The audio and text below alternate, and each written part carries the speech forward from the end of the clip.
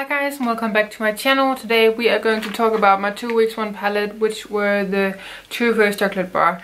I will be honest, I haven't used it much. I've used it 2-3 times maybe. I don't think I have any pictures, but I have kind of recreated what I've already done like a panning look on when I panned it last year, and that is also why I have so much progress on my palette. I haven't had time to film this video, and it sounds stupid, but I just started my new job and it takes really much of my energy, and I wanted to film the videos that was most important to me, and this project unfortunately was not on the high priority list, you know. This is how my palette is looking like.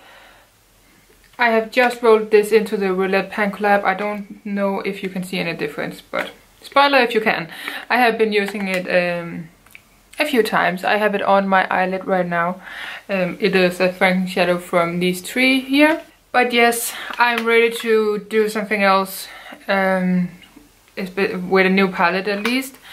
I have thought about ending this because I really want to focus on my Single Ladies and my Man Mad, and I have also played with the thought about starting a Panda palette, but I'm going to be a part of the Fantastic Ladies Panda palette next year. I don't want to start anything that I can't finish the next few months. I have this urge to play around with my collection more because I really don't. I really try to focus on the shadows that I'm panning in projects, and therefore these 2 weeks 1 palette is not that effective, can you say that, for me, because I don't really use them because I try to focus on the other shadows. So I have thought about doing like a weekly or bi-weekly palette bingo on a random palette in my collection, and then it's like a combined series of this, because I randomize a palette every other week, and then I try to use it more in those 2 weeks. So I thought about the palette bingo, where I choose the palette with you guys in the video and then create a look based on the random shadows that I get.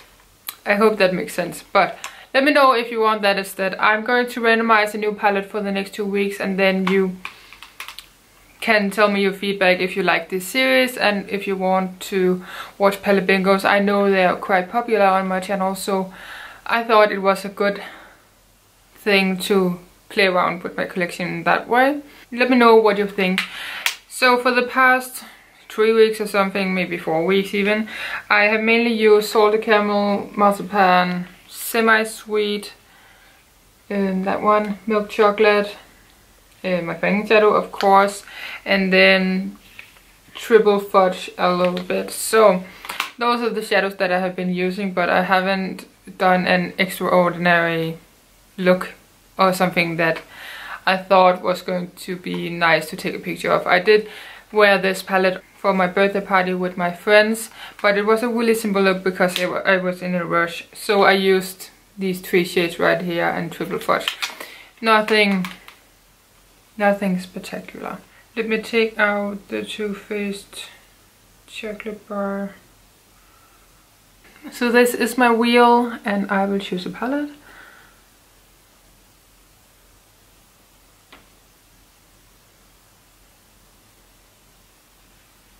NYX Full Throttle Quartz, which will be kind of nice. I really want to play around with those quartz, so let me go get them. I have put both of them into one category because there's only 8 shadows, so maybe I can create a look with each and then show you guys in a few weeks. So I think that will be good. Let me go get them.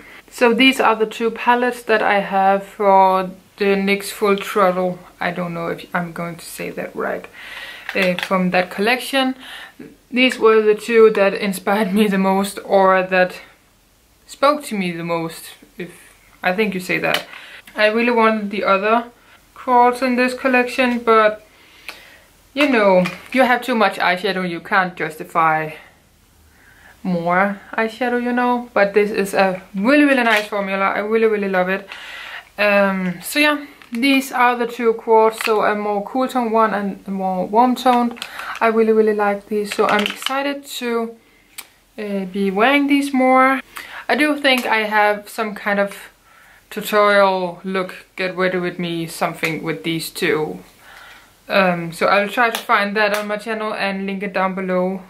But yeah, I'm excited to be playing around with these a little bit more and let you guys know what I think and stuff like that.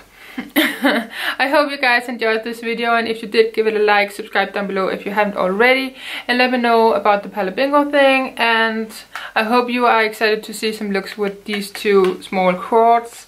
Maybe I can do a palette bingo on these. Let me know. I know I have talked a lot about palette bingo in this video, I'm sorry, but I really like that concept of a video. So yeah, I hope you enjoyed anyways, even though it was kind of chatty.